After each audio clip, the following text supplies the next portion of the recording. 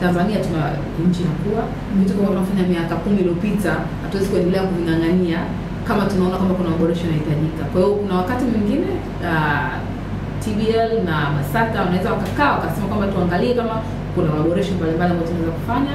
Na pia tukimalizaga hizi tuzo huwa tunaitaga kama semina hivi na baadhi ya wadau tunafanya tathmini ya tuzo zilizopita. Kuna baadhi ya vitu vinatokea pale ambavyo tunaweza ku accommodate, tunaviingiza ambapo tunasema kwamba okay, hili ni pendekezo nzuri lakini labda litabidi lifanywe kazi kwa muda mrefu zaidi.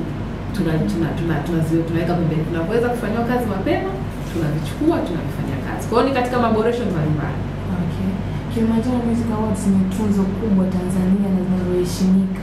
Je, labda kwa kuangalia mnajiona baada ya miaka 10 mbele mtakuwa katika level zipi?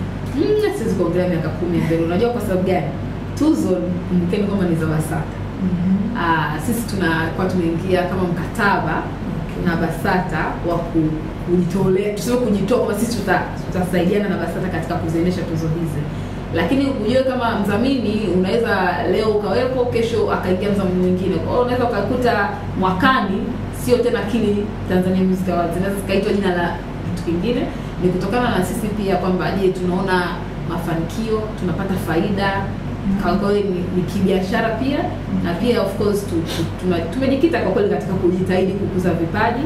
Kwa hiyo tunatarajia kwamba tutakuwepo, lakini ni kama nilivyosema sisi ni wadhamini ambao wakati wowote ule basi tunaweza akaamua pia kumpa mtu mwingine kwamba tunaona kwamba safari ziendeshwe na.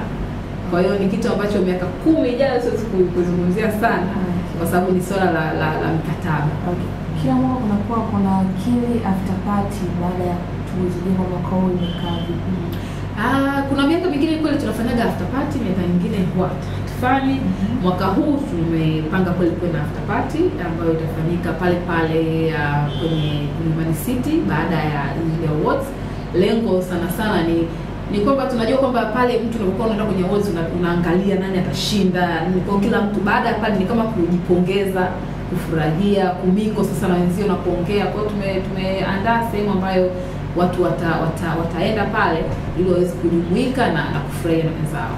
Okay. Katika swala la Kili Tour mwaka huu, labda mnatarajia kufanya mwaka gani? Sababu kama mmechelewa kidogo kuanza kwa mwaka huu, jirani mmejipanga vipi katika Kili Tour?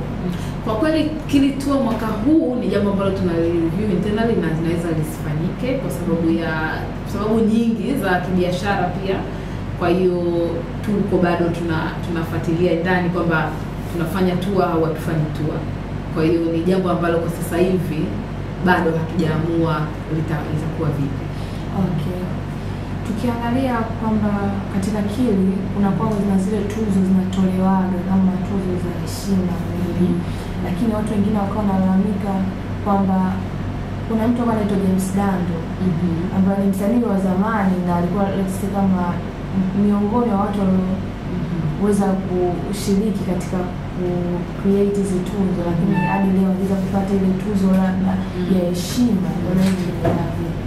Unajua tuzo ya heshima ni waga wanaangalia tuseme BASATA pia na sisi tunakaa pamoja, wao sana ndio wataalamu wa mambo sana. Sisi ni wadhamini wa uzabia, naweza nikasema hatufahamu sana na hatufuatilii sana, yani hatufahamu sana kwamba huyu mtu ana nini, lakini kuna mapendekezo ambayo tunaweza tukafikiria kwamba kuna watu mbalimbali wanatoa na mchango kwenye muziki.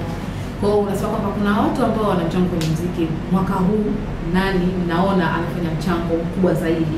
Kwa hiyo sometimes kweli unaweza kumkumbuka mtu alifanya kitu cha zamani, saa nyingine unaweza ukabidi umkumbuke mtu ambaye sasa hivi unaona hasa kwa mwaka uliopita au miaka 2-3 iliyopita kuna mtu ambaye nguvu zake nyingi sana naweza kujitolea pia zimeingia katika mambo ya kufanya muziki.